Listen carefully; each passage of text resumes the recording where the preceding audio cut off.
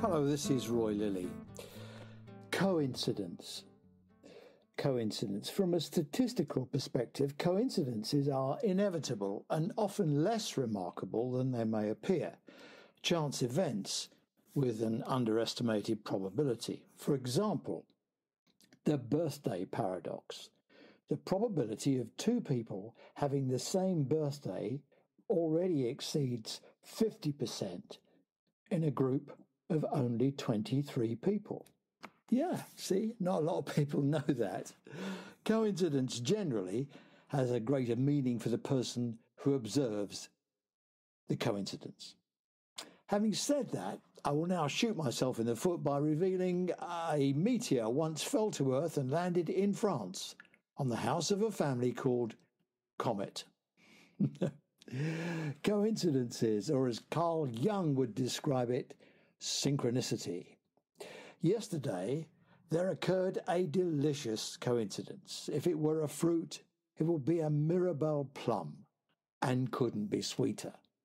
It started in the Westminster Gasworks, where some people employed by us to do their best for us used a parliamentary opportunity to show us how really stupid they are, like we didn't know.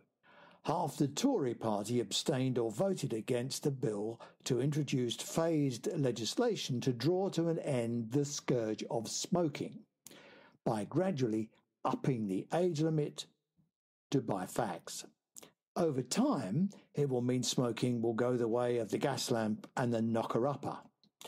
The numpties employed a spurious logic that at some time in the future a 50-year-old will be able to smoke but not a 49-year-old or something, and that in some way is discriminatory and impinges human rights, the tooth fairy and damage from flying pigs.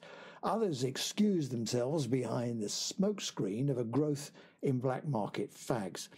Now, if you don't know the damage that smoking does, you're reading the wrong stuff.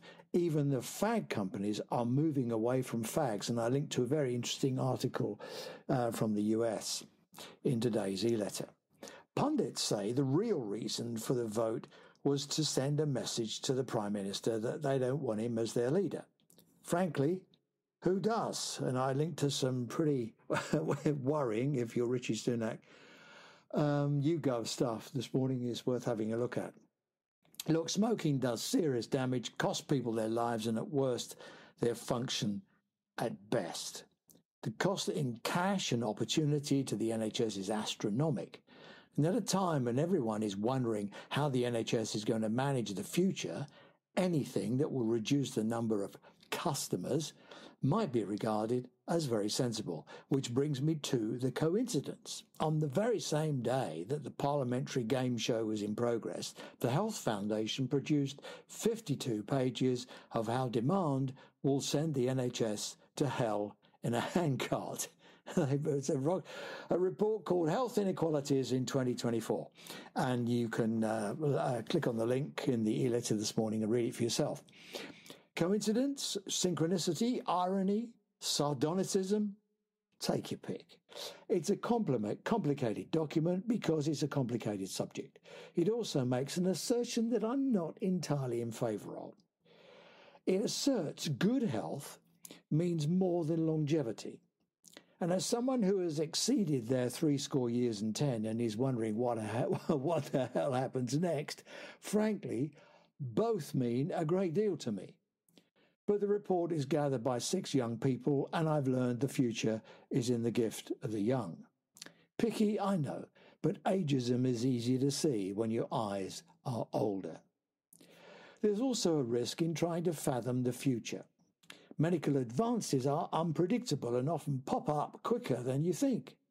The report admits if a new something or other could change the life fortunes of someone living downtown in a deprived area, it would have a bigger impact than in wealthy suburbia, because downtown is where the big numbers really come from.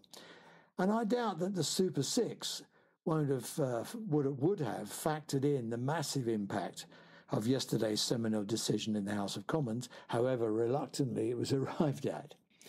The Foundation's boffins have number-crunched patient records along with a Cambridge multi-morbidity score to create comparators. It's a small point that analysts will know about. The measurement of multimorbidity is highly variable and often poorly reported. So don't write to me. And I linked to a bit of an analysis which you might be interested in this morning.